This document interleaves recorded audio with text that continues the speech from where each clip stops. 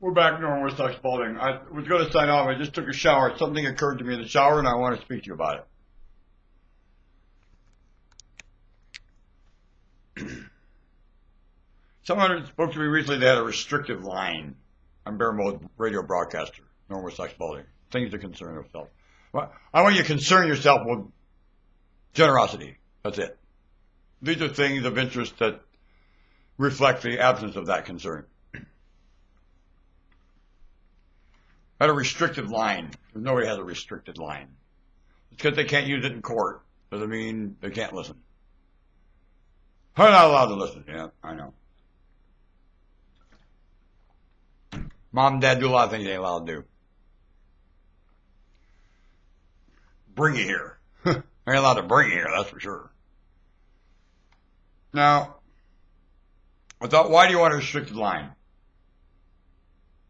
Why don't you want the government, why do you want the Central Intelligence to overhear you? What are you up to? And here's the main thing you're not allowed to do here. Cause anxiety, fan it and live off of it. Not allowed to do it. I don't care who you are and what you're up to. And the marketing does that, of course. As far as I'm concerned, your marketing is more than any of your narcotics or even your religion and stuff is just knee deep in it. Only the market is the main doer of it. Now, what leads the market in the psychological? And I think they hire this psychology done. It's your advertising industry. It makes the drug pusher look like a child with a lollipop in its mouth. These people are vicious. Absolutely. And will cause anxiety and take every dime. You all look like kids 4 years old on a school ground, and they're not handing it through the fence. They're in your mind and among you very much by method and philosophy, and you buy it by tradition and force it into each other like an injection by method. This is not new.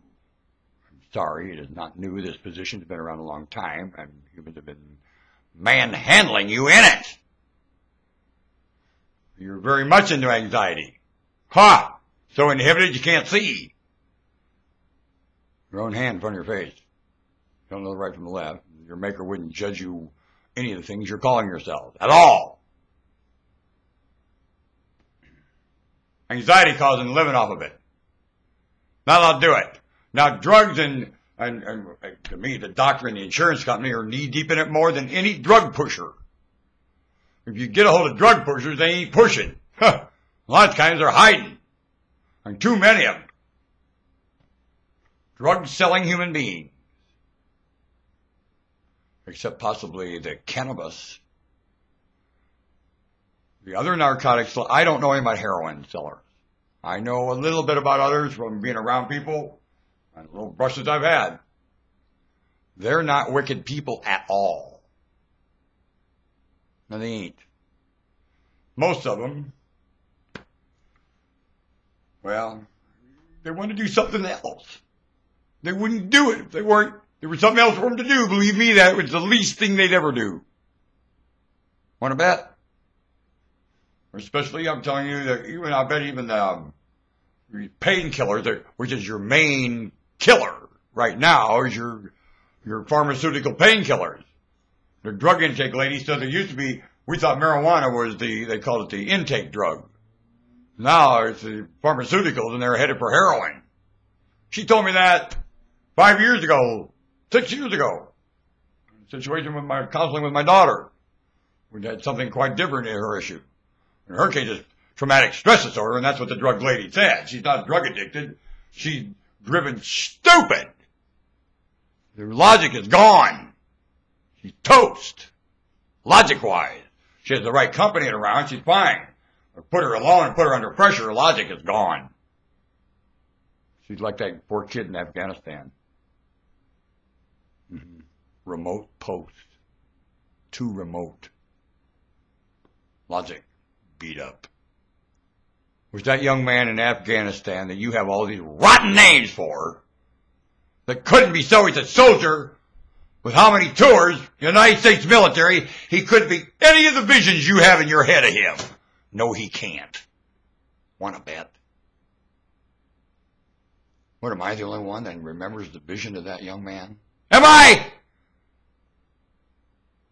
His wife, his kids. Let me tell you, you don't look at him through the vision of his wife and children. You never saw him. You don't know anything about him. If you say, their vision don't matter. Really? Oh, they're really deceived. Can you deceive your wife and kids as a dad? Can you?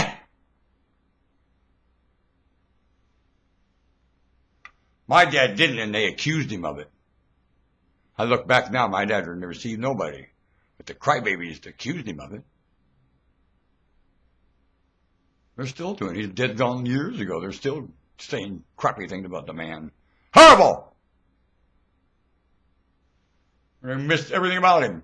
And will they die. See that, my sibling will. I know what my mom did. She was knocking him one night. I said, where were you the night I was conceived? He's so bad. How the hell did he ever get you in the mood for me? That man's so horrible. What, did he trick you? She never ran him down again. She had run him down for 40 years. And like I said, after he was dead. I got sidetracked. You can see, though, I've had my nose rubbed in a few things, and it becomes quite obvious when you look back and recognize that, and you look around and you see it everywhere. It's pretty easy to run and remind you. There it is again. There it is again. There it is again. There it is again.